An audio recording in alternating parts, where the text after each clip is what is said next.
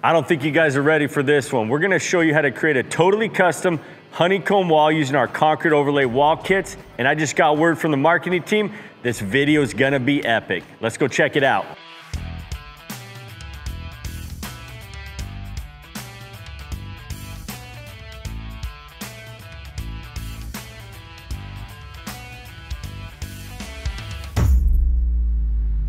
All right, so we're ready to put the design on the wall. Now, what we went with was a honeycomb design, and it's gonna look absolutely stunning when we're done. The easiest way we could think of to get this design on the wall, since it's such a large wall, is we took an aluminum panel. This is an aluminum panel. It has 2 sheets of thin aluminum on the outside, and then on the inside, it has a foam core. So it's pretty rigid, it's really light, perfect application for what we're doing. And then we had a local sign shop cut out the honeycomb design. So if you guys want to do this, call a sign shop, a print shop. A lot of times they'll be able to do this for you. And I'll kind of show you what we did. So we obviously stuck this on the wall. As you can see, we've already started here. So since it's light, I can get it lined up, get it level, and then I can tape it up on the wall and it'll stay there because it's not heavy. So that's kind of how we got to this point.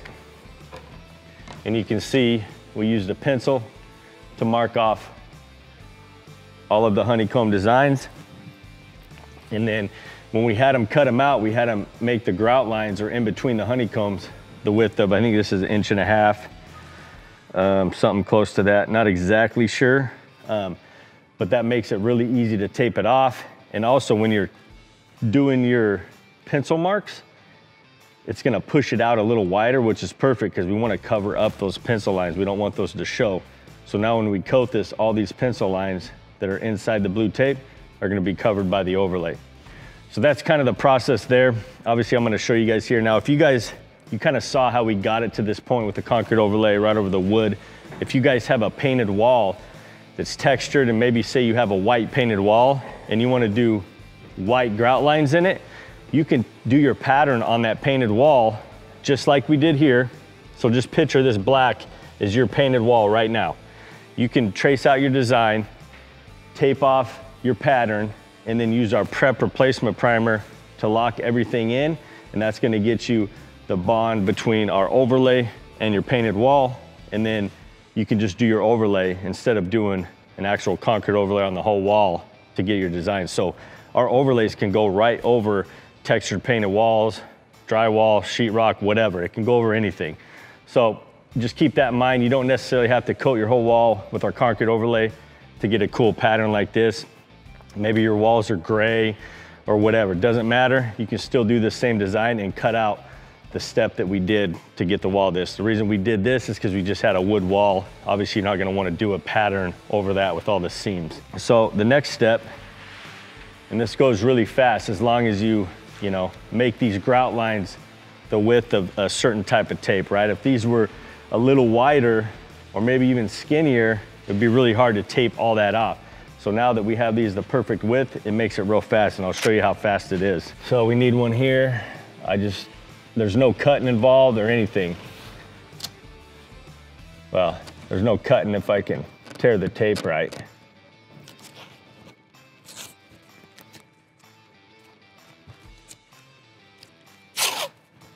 And again, I'm just trying to stay in between the 2 lines because we want to cover those up. And then we just go around and start filling these in. And then just try to split the gap, right? Like if you have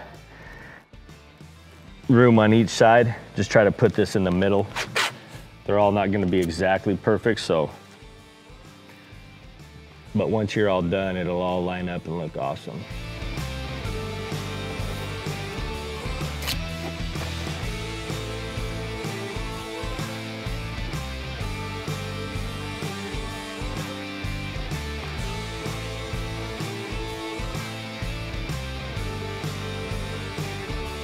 All right, so now we're gonna match this up to where we left off and kind of continue it down the wall. And since we started on the floor, you can tape it up. It does get a little tricky trying to match it up exactly. So I'm just gonna get the majority of it done, and then we'll go in and piece in any spots that we want.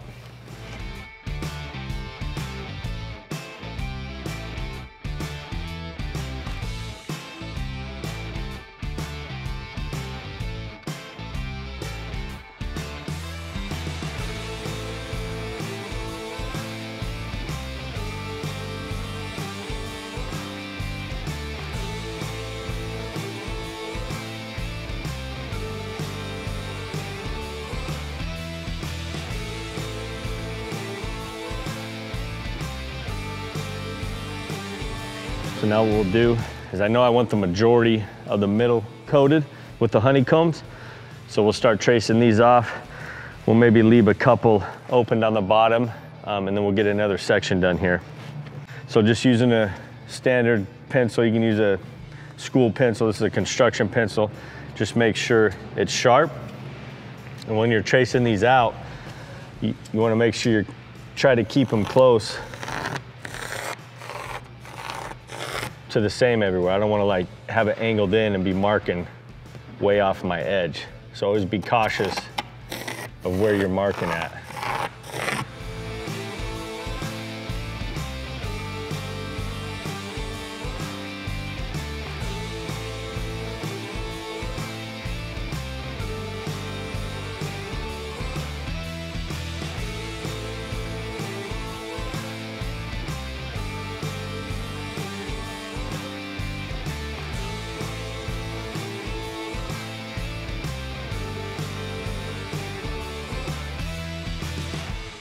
Now another tip, guys, for you, once you figure out what side you're facing this on, you want to do the same side. If I was to flip this over, it's going to throw the honeycomb design off.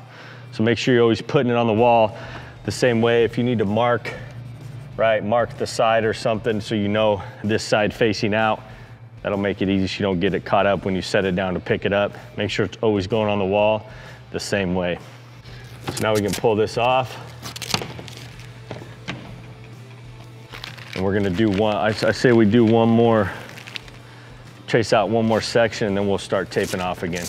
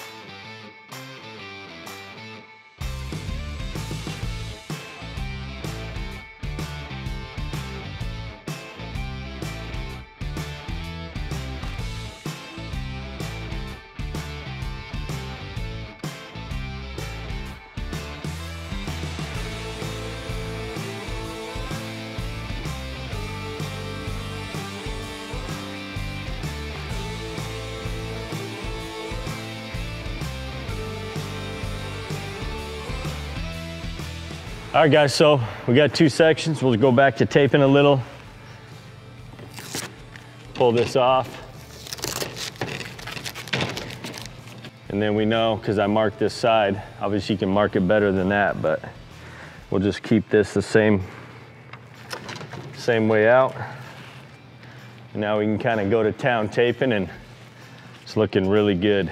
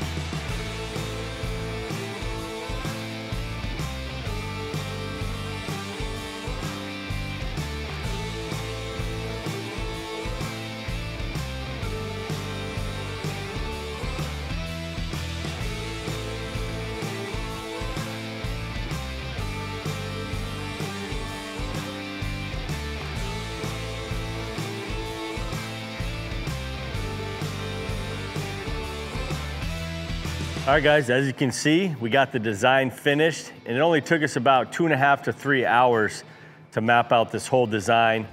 So it doesn't take a long time. It looks pretty intricate, but when you have stencils and stuff that you can trace, it goes really, really fast. So what we have to do now is, since we're not coating anywhere outside of the honeycombs, we want to plastic tape those areas off, because we are going to be coating this. It's going to want to drip. So I'm going to show you guys a really fast way to tape off a design like this. We're just going to lay plastic from the top, let it drape down, and then I'm going to go around and cut out around it. And as I'm cutting, someone's going to go and tape to seal all that off. And so the only thing when we coat, the only thing where product's going to go is everywhere the plastic is not. So it's a really fast way to do it. Before you get to this point, you want to make sure you've pressed down all your tape really well. We like to use the roller that you guys saw earlier. Roll it down really good. Make sure you got a nice tight seal. And then we're also going to be doing another black layer to lock all this in so we don't get any bleed marks. And we'll show you guys that when we get to that point. But right now we're going to plastic this off, and we'll show you the easiest way to do that on an intricate design like this.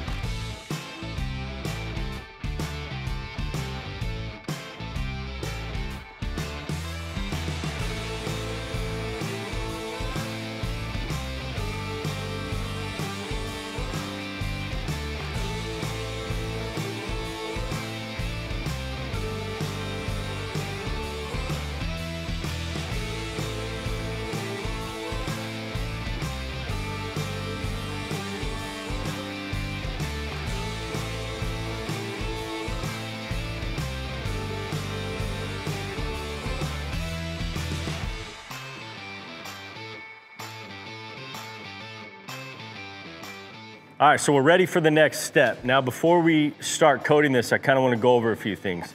Obviously, this is our concrete overlay over the wood.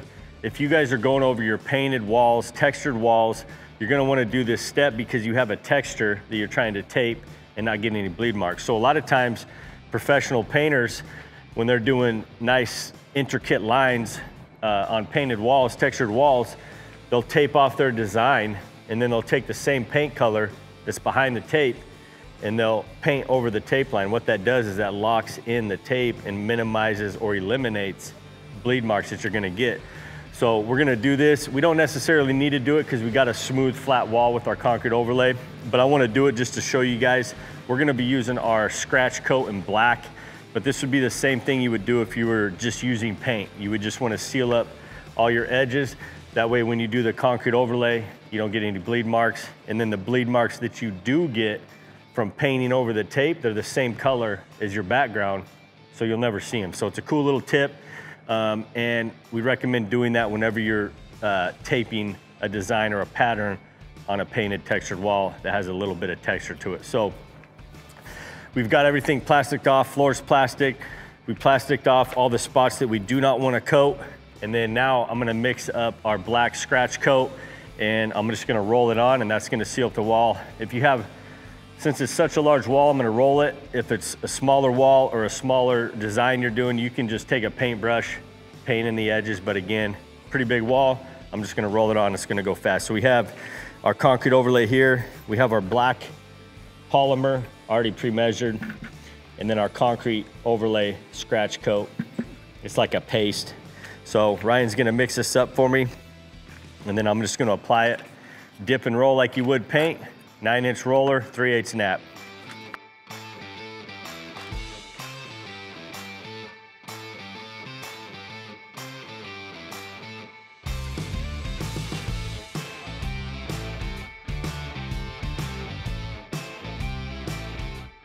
All right, so all I'm gonna do, dip in the bucket, and then I'm just gonna roll this on, and I'm just focusing on getting the scratch coat around these edges to kind of seal that up. I don't care if it's got a little texture to it, because we're gonna be doing 2 coats of our gray texture coat, which has an aggregate crushed marble in it.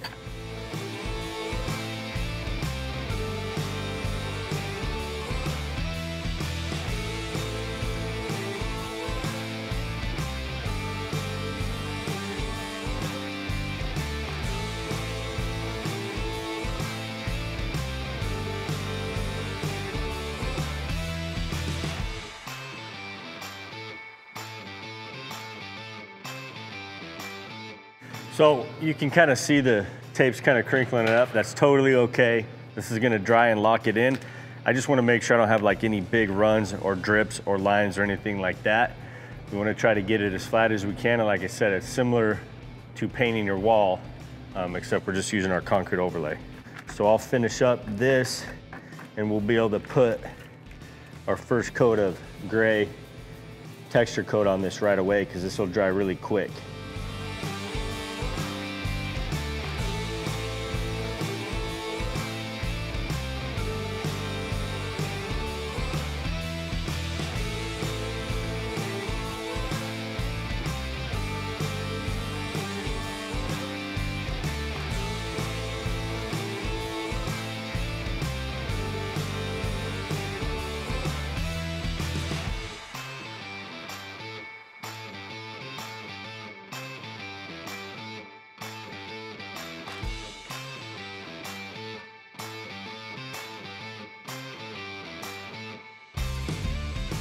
All right, now we're ready for our first texture coat. We're gonna be doing gray on this, and this might seem like a lot of work, but it's actually not. You can get to this point in about a day. I mean, we're probably, like I said, 2.5, 3 hours to tape the design. We maybe had another hour in doing this plastic, and then obviously rolling on the black was fast. So theoretically, we're probably 4 hours max, 4.5 hours. So it seems like a lot, but it's not. And yeah, granted, we had a few guys, but obviously you can have friends, family members help. This is a very easy process to do and to become as custom as it's about to be. So what we're gonna do is we're gonna mix up our gray texture coat. So this was our black scratch coat. It didn't have any aggregate or crushed marble. So this coat's gonna have the crushed marble, so it's gonna completely cover the black and give us a gray surface. And then I'm probably gonna do 2 of these coats, because I want these honeycombs to be pretty thick and chunky so they really pop out of the wall. So what I have here is a 250 square foot overlay kit. We have 2.5 gallons of our liquid polymer, and then we have 1 bag of texture coat, and it's gray. The bags come in gray or white. So what I can do is I can dump this bag into here. Now when you're dumping into the polymer bucket, it's gonna fill it all the way up. So we wanna kind of mix it slow. It's sometimes good to even have another bucket to dump into, because again, it's gonna fill this thing all the way up. And it's always good to mix outside or wear a mask. Last thing you wanna do is be breathing in a bunch of concrete dust. But we'll go over the process, how to mix it. It's really simple. And then it's always good to have a corded drill, a power drill, even something maybe a little bit bigger than this, and a mortar mixer. So I'll actually probably get a mortar mixer for this. That way we can mix this up really, really well. All right, so I'm gonna cut that tab, and then you can just peel this top off. What we wanna do first is pop open this bucket and mix it, especially if you're gonna be pouring into 2 different buckets.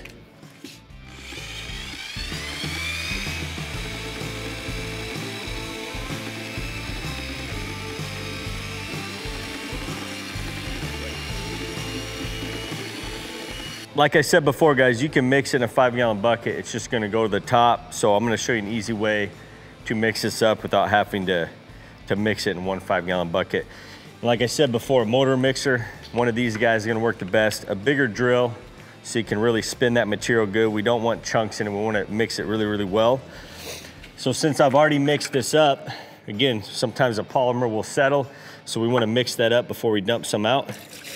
And I'm just gonna try to do half and half. And I'm sure you can guess what we'll do next is we'll just try to pour half into there, half into there. You'll be able to tell consistency-wise how fluid the material is if we need to kind of mix and match the batches. But I'll have Ryan jump in here, pour the powder in, and we'll mix it up.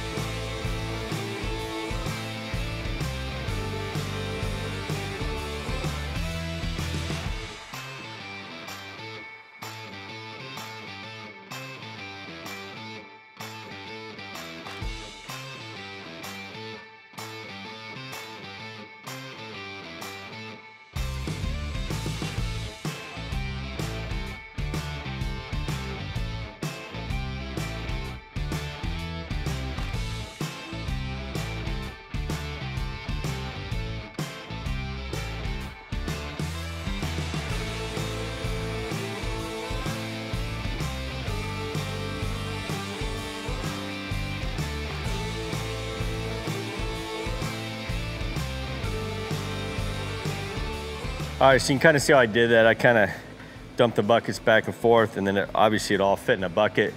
Now I know we got the right consistency. And the last thing I want to do is carry a full 5-gallon bucket of this stuff around. So I'll use that other bucket, pour some out, and now I can dip and roll it onto the wall out of these buckets. And then it's good to have a bucket of water, which they're grabbing. We can clean off our paddle wheel to try to keep those clean as well. So we're pretty much ready to go. We're gonna apply it the same way that we did the black scratch coat, but instead of leaving it, I'm gonna take the squeegee and I'm gonna flatten it off. And then that's gonna give us a nice even profile, and it will completely cover the black. We might have some scratch marks in it, but you guys will kind of see it's pretty fast. So what you wanna do is start at the top, work down, because if I start at the bottom and work up, every time I keep moving up, I'm gonna be dripping onto the stuff that I've already flattened off with the squeegee. So always start at the top and work your way down. I have a sprayer full of water because this is a porous surface. It's cement. If I'm having a hard time putting it up, troweling it off, I might hydrate it a little bit with the water. That'll keep it from sucking all the moisture, the polymer out of the overlay, right? Obviously, if you guys are going over a painted wall, you're not gonna have that issue. You don't need to spray or hydrate. So we're only gonna do that if I'm having a hard time keeping up with the overlay. I'll mist the surface with some water to eliminate it pulling all of that moisture out of the overlay. So we'll kind of start, and I'll just keep that sprayer just in case I need it. Obviously a lot easier if you have one person rolling, putting the product up, and then someone else flattening it off.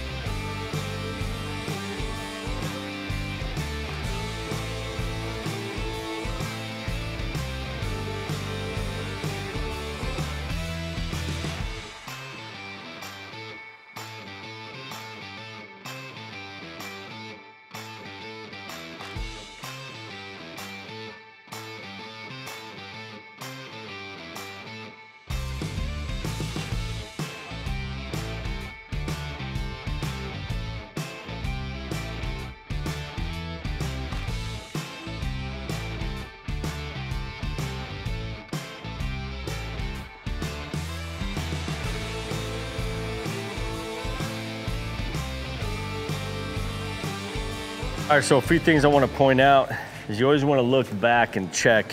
You can kind of see we're starting to get some product dripping down here that I've already flattened off. So you always want to kind of go back and make sure you knock these off. Just flatten them off. The next thing is when I have missed spots or thin spots, Ryan will put more product in those areas, like say right here, and I'll just point them out, say, hey, I need a little more there. He'll put a little more product on there, and then I'll just flatten it off.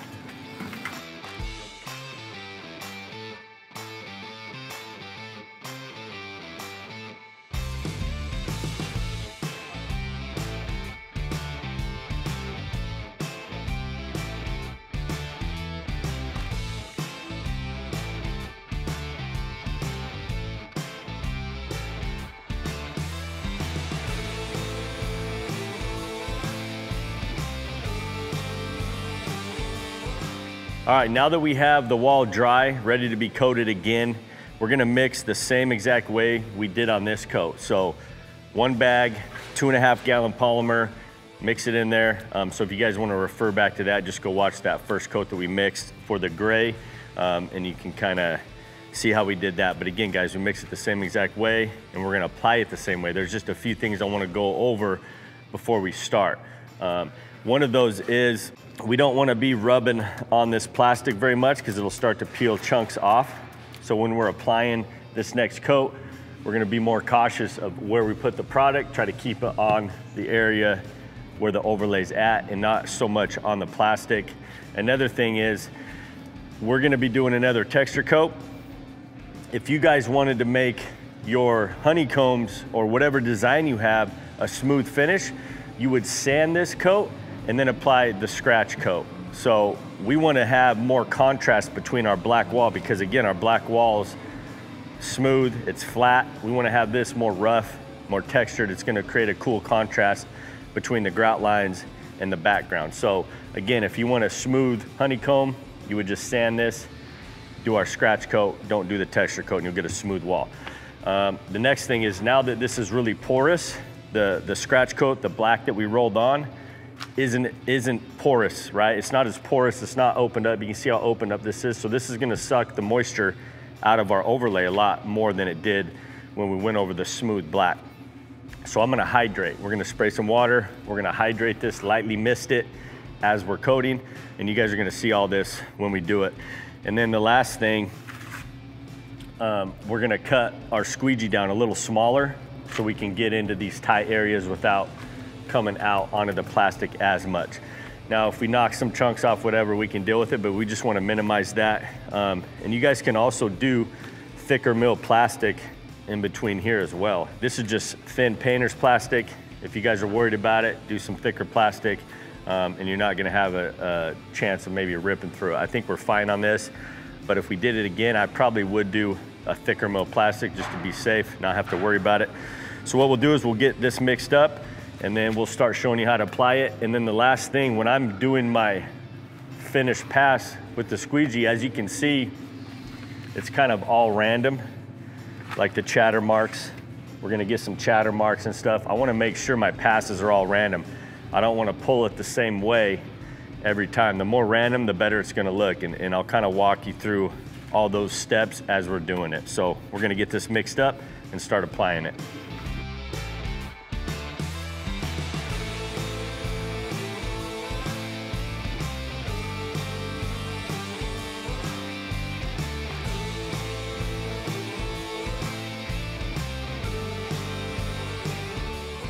Now I'm gonna pre-hydrate the wall. I'll kind of show you what that looks like, and then we'll hydrate as needed as we're applying it.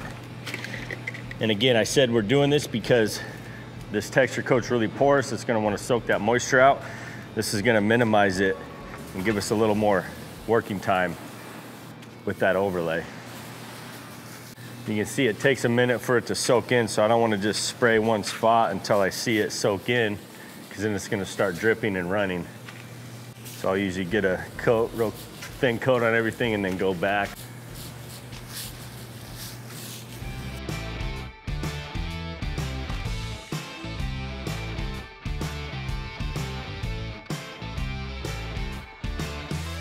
So you can imagine how much polymer and moisture that would suck out of this next coat if we didn't do that.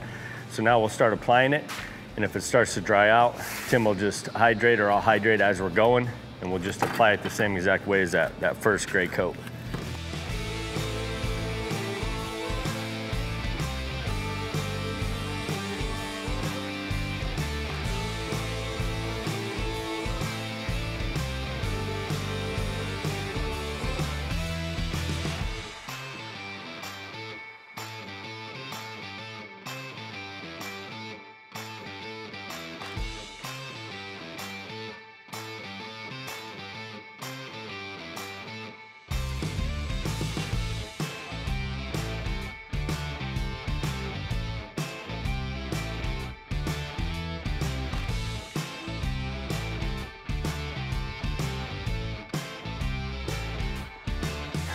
All right, so when I get a section done, flattened off, I don't have a bunch of drips or anything, I want to do a random pattern on it just by pulling the squeegee different directions.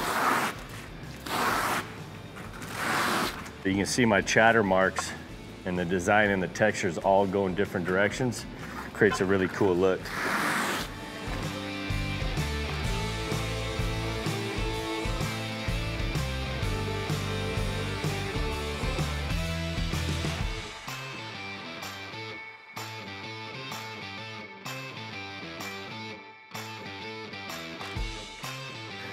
Another thing you want to do as you're moving along is pulling that material away from the wall, because it's going to get thick there. And if we don't pull that away, you're going to have to wind up cutting that out with a knife. It's going to be a lot harder than if you can thin this out. That way when you pull the tape, it comes up a lot easier and it's not so thick.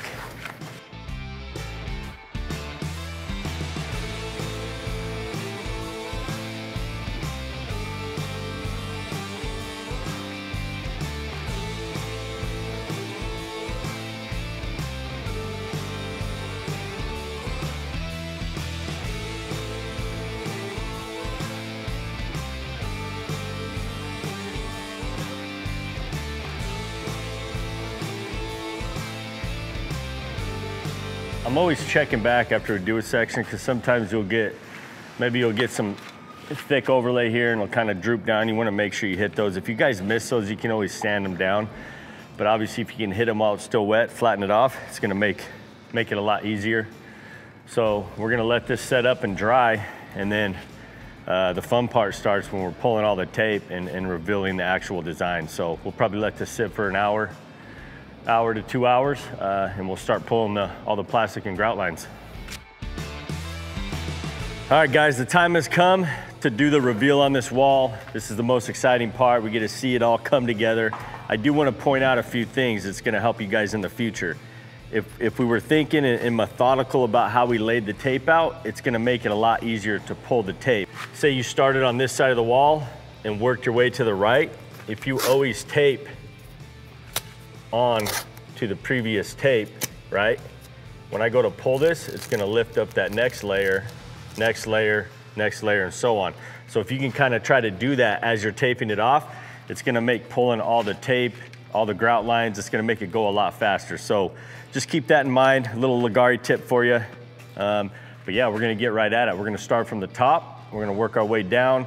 We have the plastic down here, everything's gonna fall on there, and it's gonna start to really come together here in a minute.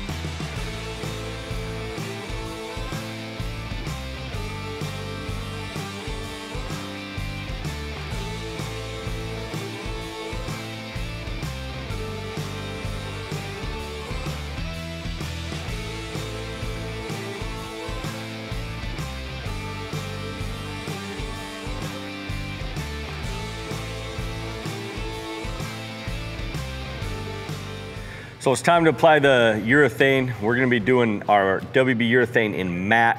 Looks really good on walls, and I'm gonna go over the mixing process. So got the urethane here, 5-gallon bucket, and then I got my water, because we do add water to our urethane as we're mixing it.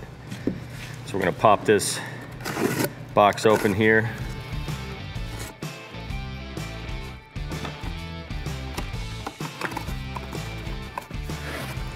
Pull the urethane out. So we got our A, we got our B, and it says on here, must mix with part B, this is the A, and then blend in 13 ounces of clean cold water. So I have my 13 ounces here. That's all ready to go. I got my drill, my paddle mixer.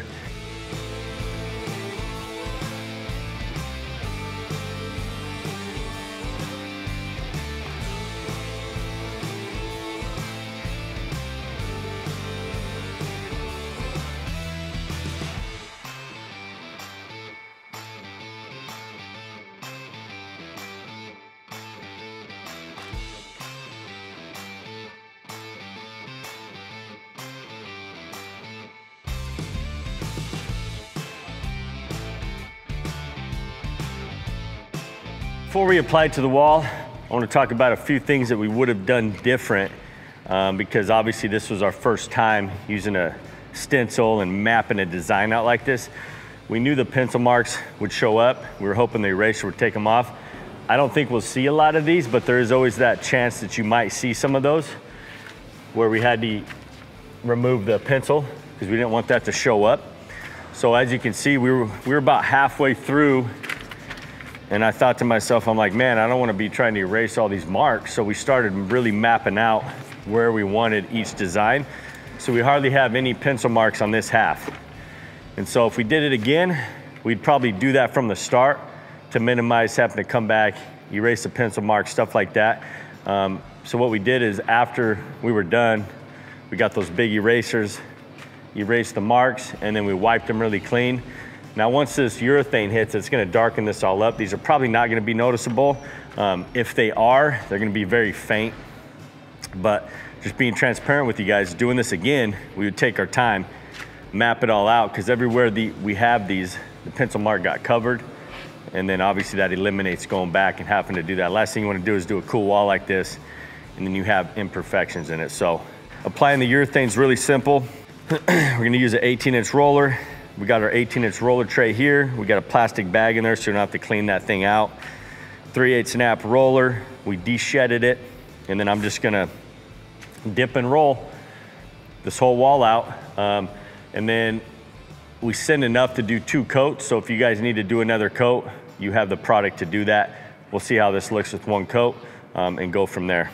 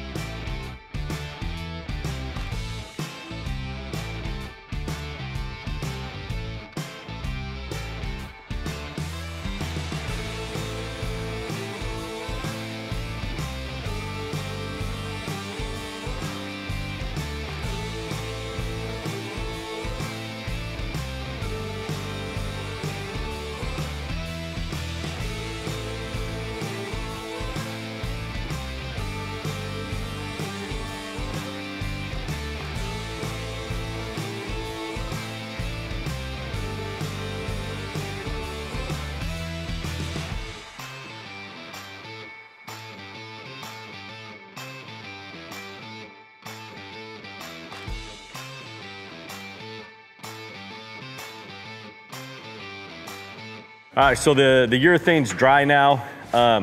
When you guys are doing your second coat, you do it the same exact way. You just dip and roll. A few things I want to point out.